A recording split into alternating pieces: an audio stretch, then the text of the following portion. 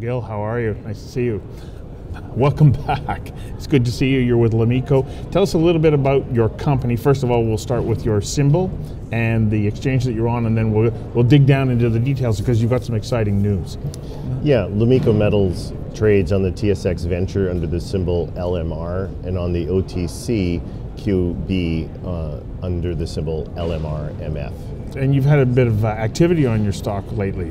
What's going on? Yeah, we've started to drill on our property in Quebec, which is the most exciting time for any company to add value to the property. So we've been drilling for the last 3 weeks, and we're coming up to results.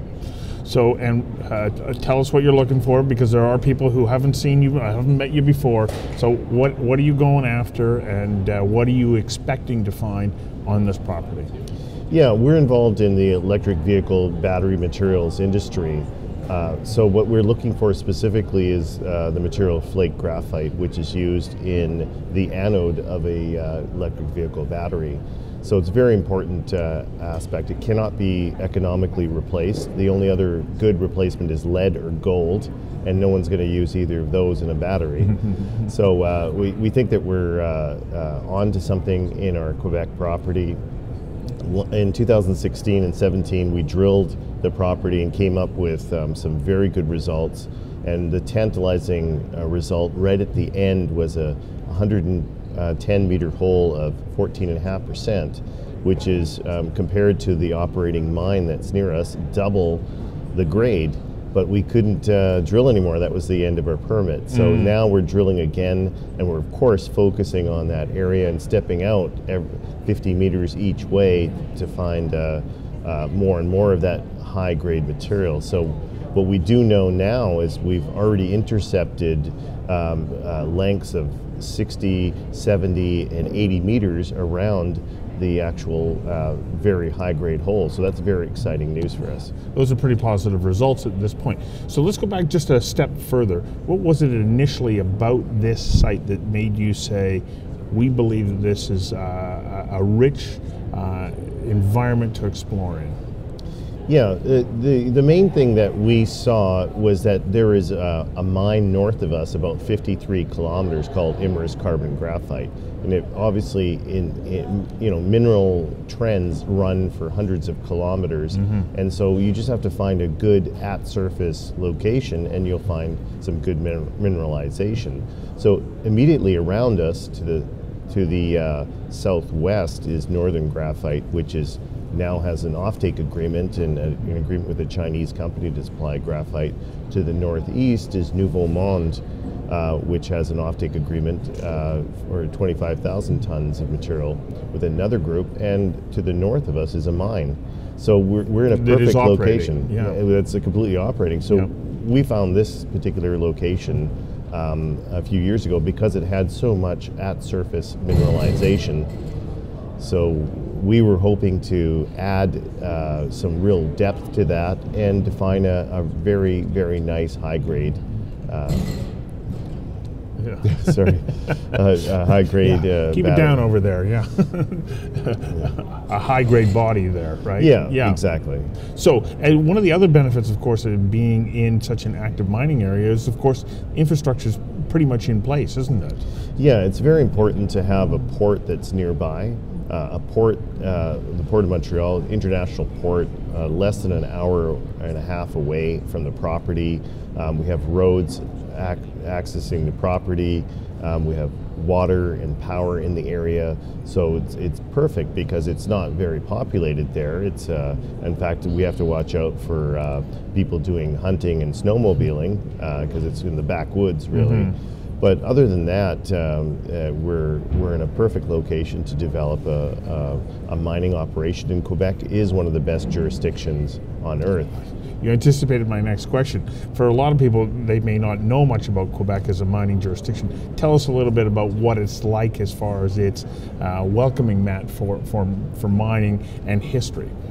Yeah, I think there's of course a lot of support in the Ministry of Mines. They've really fast-tracked projects. They have First Nations groups that will work with you in order to develop the project, and they have knowledgeable people in the area that know that mines create jobs. And I think that's the main thing, is that the people want to be employed there. They know they have a rich history of mining in gold with a Val-d'Or trend and everything, but they understand what's going on there. And you compare it to some other jurisdictions, really, I mean, the other jurisdictions graphite is found in is Madagascar, Sri Lanka, right. Africa. You just don't want to be in these places when you're putting together a 20-year mine. It's just not the right way to go. I mean, you need to be in Canada where there's a stable government, stable jurisdiction, and there's safety. So you touched on First Nations relations in the area. We don't hear that there is the tension in Quebec the same way as there might be in other jurisdictions. What is it about the way that those relationships, those community relationships with First Nations and Indigenous peoples in the area have helped to ensure that there's like that ongoing stability with mining? Well, I think the fact is that wealth creation has been shared. Yeah. And jobs have been created for everyone, and I think that's the most important part.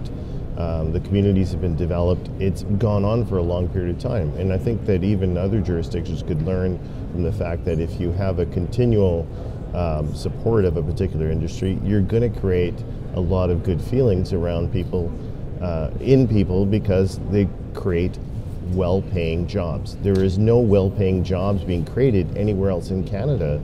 I mean, really, you look at all the retail sector, it's not well-paying jobs. Mining creates well-paying jobs, and that's the main thrust of what the Quebec government understands and what we understand. Right, and I also think that it's fundamentally important that if you are developing what is in essence one of the minerals that is required for a green economy, which is all of us looking to ensure that we have the healthiest and the best possible living and working environment, you also have to, part of that commitment has to be your relationship within the communities that you're functioning in. Yeah, it has to be a whole project. Holistic, yes. Holistic, essentially. Yes. You have to say what you mean and do what you mean. And I think that's what we're able to do, because I think Quebec has a future here in the electric vehicle industry, because they have a large trend of lithium, which can be converted, hard rock lithium can be converted to lithium oxide, hydroxide, sorry, lithium hydroxide. Yep.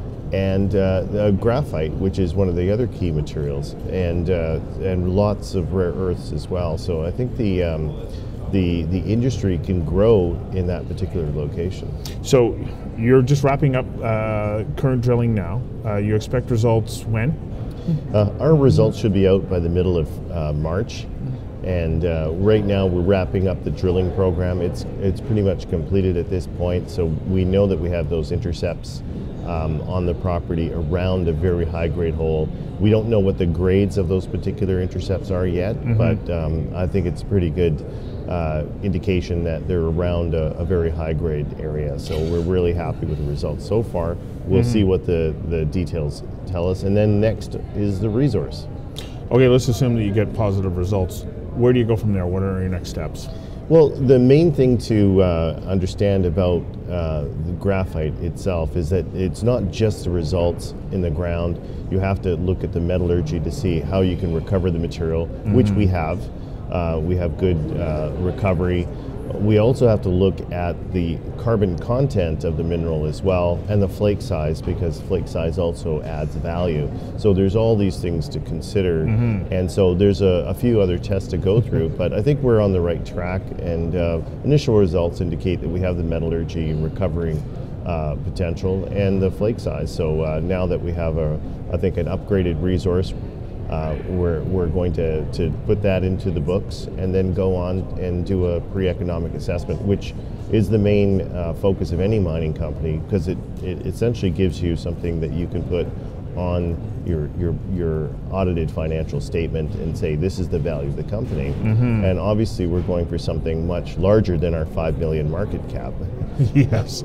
So we're hopefully going to produce some value there, and And when you look at the kinds of projects that are around us, they're all $150, $200 million projects, whereas our project has zero value right now because it hasn't got a PEA. So once that PEA is done, we'll add a lot of value.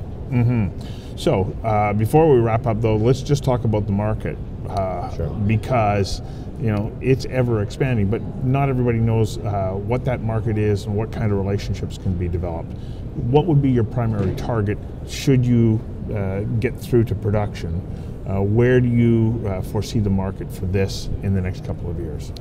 Yeah, it's a very interesting situation. We have over 71 factories, lithium-ion factories being built across the world today. That's an amazing Those number. are under construction right now? Under construction. One or two are operating right now, providing batteries. The Nevada facility of Tesla is one of them. Very huge facility that can suck up a lot of graphite, a lot of lithium, a lot of materials, and respond to an increasing requirement. Now just think of, and I want people to think about this, like your next car, everyone's thinking, could it be electric? I think everyone's had that thought. And if everyone makes that decision, you're getting more and more people making that decision. You're going to have a huge spike in the sales of EVs, electric vehicles, and a huge spike in the requirements for the materials needed to create the batteries. So that's where we're going. So with 71 new factories in production, is there enough supply at this point, or will the demand be such that it will drive up the price and make the whole process or this sector that much more attractive? Yeah, when you see that kind of demand coming into a small market like the graphite market, which is about 150,000 tons of material, that 150,000 tons can be chewed up by one factory.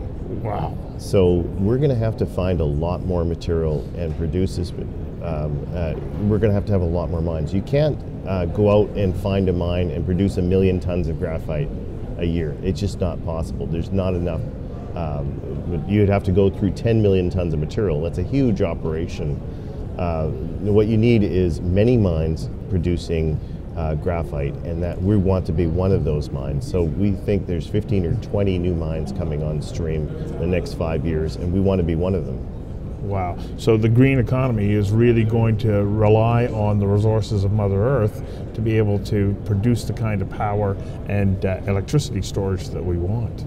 Yeah, absolutely. I mean, you think back to our history, technological history in the last few years. In 1980, no one had a computer. Right. By 1990, everyone had one. 1990, no one had the internet. By 2000, everyone had one. And by 2000, no one had a smartphone or even a cellular phone at that point, and then it changed very quickly in 2010, 2015. What we're seeing is that opportunity right now in electric vehicles. We're going to see a massive change in the way people consume automobiles, and we are right here as investors able to participate in it by creating those companies and those opportunities in the stock market. Like Lomiko. Wow, it's a pretty exciting time. Thanks for talking to you. Take care. All the best, and we'll look for further updates in the future from you. Sounds great. Okay, thanks. Thanks.